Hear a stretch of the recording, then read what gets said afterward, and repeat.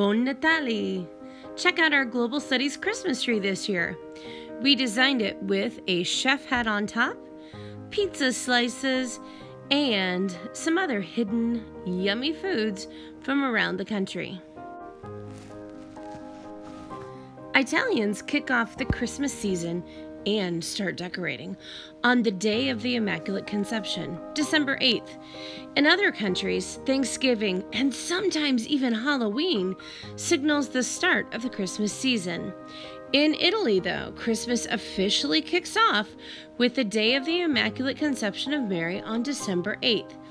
This is when decorations go up, both on the streets and inside Italian homes. And when some Christmas markets start, decorations and huge Christmas trees can be found in main piazzas, like in front of the Colosseum or in Milan's Piazza Duomo. And Babbo Natale, Father Christmas, the Italian version of Santa Claus, spreads his holiday cheer. Different cities in Italy celebrate in different ways. Each year, Venetians in the city of Venice dress as Santa and have a regatta parade down the Grand Canal. Can you imagine seeing so many Santas in boats? Along with the fancy lights, wreaths and trees, presepi, or nativity scenes, are displayed in many churches and piazzas. Crafting these ornate works of art by hand remains an artisanal tradition in many parts of the country. If you want to go to the source, you head to Naples.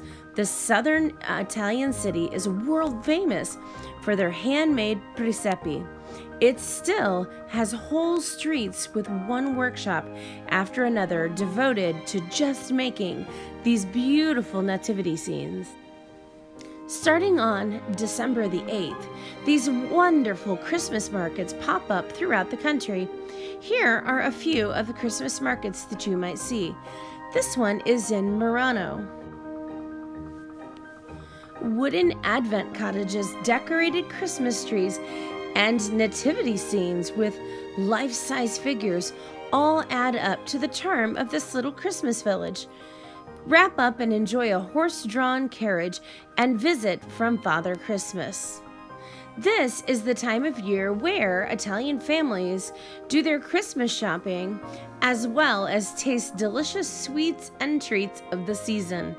What a cool way to kick off the holiday spirit at one of these Christmas markets.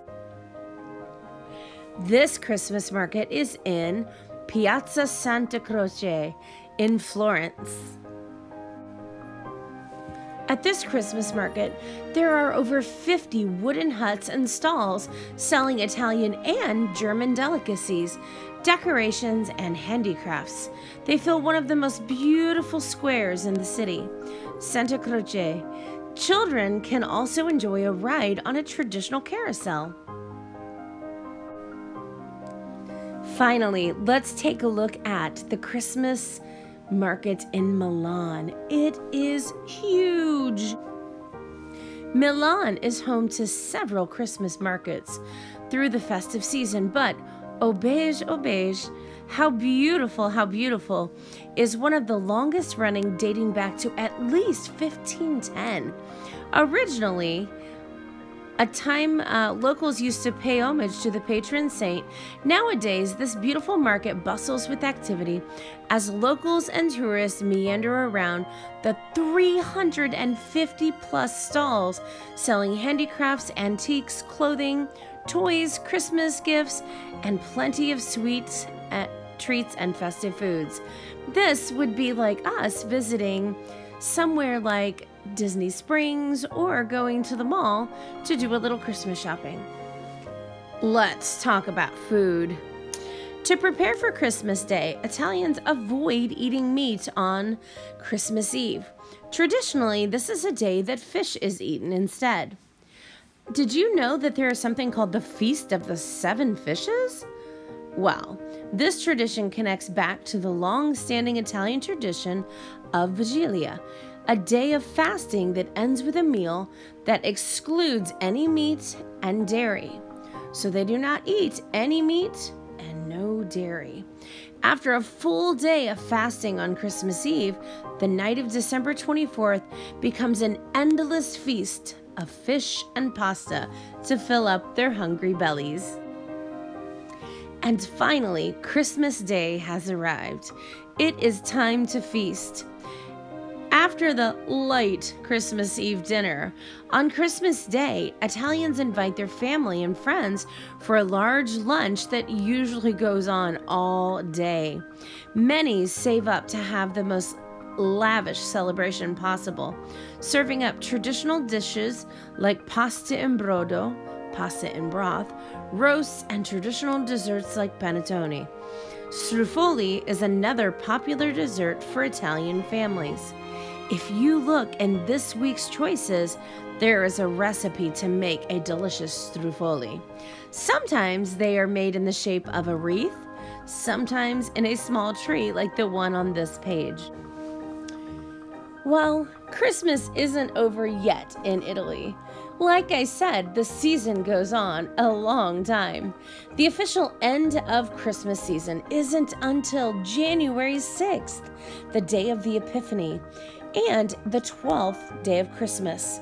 On the eve of the Epiphany, families usually prepare a large dinner to mark the end of the holiday season. Children are given candy or coal, usually made of black sugar, depending on if they were naughty or nice. After January 6th, you will see Christmas markets and decorations start to come down. This is when Befana visits children in Italy. So what exactly is the legend of Befana? Well, Christian legend has it that Befana was approached by the three wise men a few days before the birth of Jesus. They asked for directions to where he was, as they had seen a bright star in the sky above, but she said she did not know. She provided them with shelter for the night, as she was considered to be the best housekeeper in all of the village. She had the most pleasant home and took very good care of it. The three wise men invited her to join them on the journey to find the baby Jesus, but she declined, stating that she was much too busy with her housework. Later, Befana had a change of heart, and she tried to search out the astrologers and Jesus. That night, she was not able to find them. And so, to this day, La Befana is searching for the little baby. She leaves all the good children toys and candies or fruit, while the bad children get coal, onions, or garlic. To celebrate in popular folklore, Befana visits the children on the eve of the Feast of Epiphany to fill their socks with candy and presents if they're good, or a lump of coal or dark candy if they're bad. In many poorer parts of Italy, and in particular rural Sicily, a stick in a stocking was placed instead of coal. Being a good housekeeper, many say that she will sweep the floor before she leaves. To some, the sweeping meant that they were sweeping away the problems of the previous year. The child's family typically leaves out a small glass of wine and a plate with a little bit of food to give to Befana for her journey.